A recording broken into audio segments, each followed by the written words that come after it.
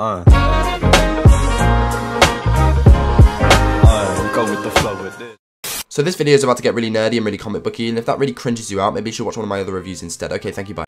So, after years of speculation and a painfully exciting post-credit tease at the end of Infinity War, we finally get our first look at 2019's Captain Marvel!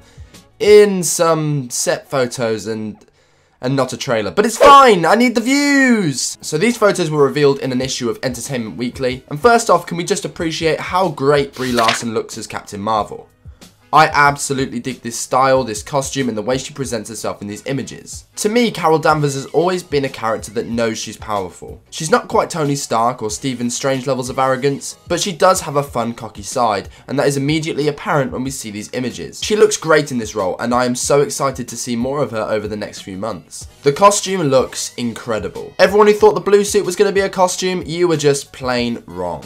Obviously she'll acquire this suit throughout the film, judging by this shot of her and some alien team members wearing blue suits. Whether she'll decide to individualise herself after landing on Earth and meeting S.H.I.E.L.D. by painting the suit and undertaking her own identity, who knows? But it sounds very likely. Coming back to these photos though, it appears she's meeting with Ronan the Accuser, whose role is being reprised by Lee Pace. What? But we saw Ronan die in Guardians of the Galaxy. How is this possible? What the f***, Marvel? What have you done? Hashtag not my Marvel. Hashtag, okay, hold on, let me just explain. Captain Marvel is a prequel to most of the mainline MCU films.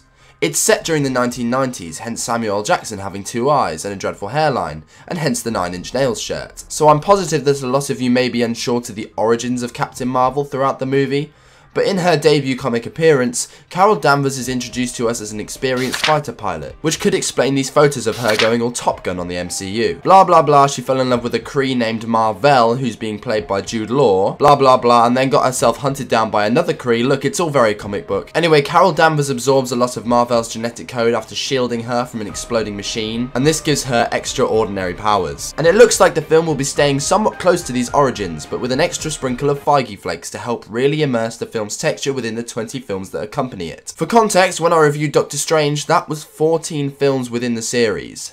What the fuck? So now let's move on to the Skrull invasion of Earth. Wait, what? That's right, baby, Marvel are bringing in the Skrulls to the MCU. And the big reveal?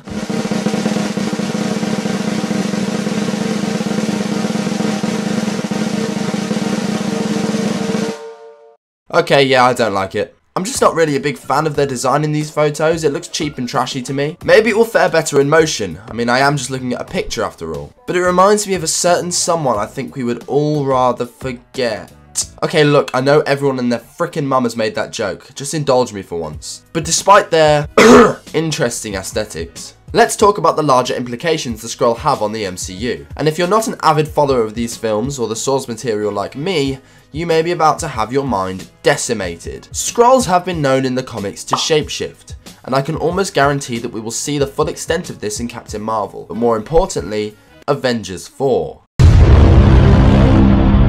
My God! Okay, it's happening! Thank God! Take this scenario. The Skrulls arrive on Earth in 1990 and do battle against Captain Marvel. Who's to say one of them can't take the form of a S.H.I.E.L.D. member? Who's to say one of them therefore couldn't later on assume the identity of a future Avenger? Some Skrulls are so deep in cover they don't even realise that they're Skrull. Can you imagine if Nick Fury was revealed in Avengers 4 to be a Skrull the whole time and he didn't even know about it? Or what if Iron Man just turned around and was just like, yeah, been a Skrull. And then he just brings the Skrull invasion to Earth, setting the stakes for Phase 4 rather nicely. Okay, yeah, there would be outrage, but I think it would be rather cool. We know Avengers 4 will have elements of time travel, so maybe the Skrulls take that opportunity to assume one of our heroes' identities. It's just a theory, but it could be a really shocking revelation. Captain Marvel releases in early 2019 and I am very excited, as should you be. Hopefully we get a full trailer in the coming months. If you enjoyed, make sure to give the video a like, and hey, maybe even give the channel a subscribe if you're feeling generous. Also make sure to follow me on my Instagram for full written film reviews and stay up to date with all my shenanigans on social media. Thanks for watching, and I'll see you all next time. Roll credits!